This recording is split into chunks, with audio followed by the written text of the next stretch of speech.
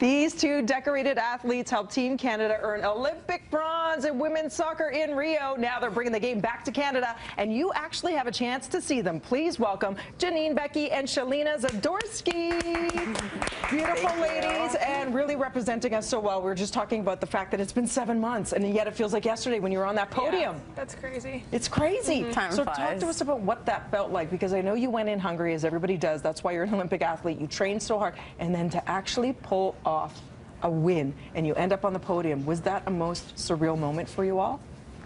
Yeah, I think just that team was so special, and just to go back-to-back podiums and get that bronze medal for a second Olympics in a row was so special, and then to come home and share it with Canada, it's been a crazy year for sure. Did you get right back at it in terms of training, or what, I mean, what followed weeks after? Well, those of us in the NWSL, which is the league in the States, we went right back into the end of our season. So some of us were right back into it, others took some time off, and then at the end of the professional season, we had a couple months without any national team activity, and then just a few weeks ago, played our celebration match in Vancouver, and that was really cool. And now we have big news. Who wants to break it in terms of what's happening in June? We have home games in June in Winnipeg and Toronto. So we'll be playing Costa Rica at home and looking to put on a good show for our Canadian fans. So 2 games in June. You're hosting Costa Rica. Is there hometown advantage, do you find, when you're playing?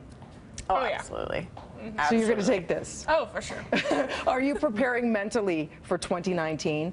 Yeah, World Cup, and then of course 2020 Olympics. Yeah, I mean, the big events are always in the back of our minds, and that's what we prepare for. And now, you know, we were just chatting about how this is, you know, our cycle for the new generation of players, the younger players, and this team could be incredibly different in 3 years. So you got to take what you have now, but with that in the back of our minds. On this anti-bullying day, I think you two are pillars of what we all have to aspire to be for young women out there. What do you want to say? Have you ever been bullied, to kids out there who are maybe into sports and maybe they're getting made fun of, or I don't know if you ever experienced any bullying? I haven't personally experienced bullying, but I think we all see it, and we're all, you know, a part of it in some way. So for me, it's just being confident in what you have passion for, and not so cliche, but not letting anyone take that away from you. And I think that's what's gotten us so far, is that, you know, anyone can do what we do if they put the time and effort in, and you really can't let anyone tell you you can't do it, because if you do, then you're not going to get there. But if you shush the haters and, you know, do what you want to do, then you're going to get where we are, or anywhere in music, acting, anything like that. Anything. Reach for the stars. Thank you so much. That was very inspiring. Guys, make sure you get your tickets. They're going to go fast. They actually go on sale March 8th, which is International Women's Day. How apropos. Perfect. And of course, Team Canada taking on Costa Rica right here in Toronto on June 11th. BreakfastTelevision.ca for all the information. Thank you so much for being here. Thank you. Over to you, Thank Kev.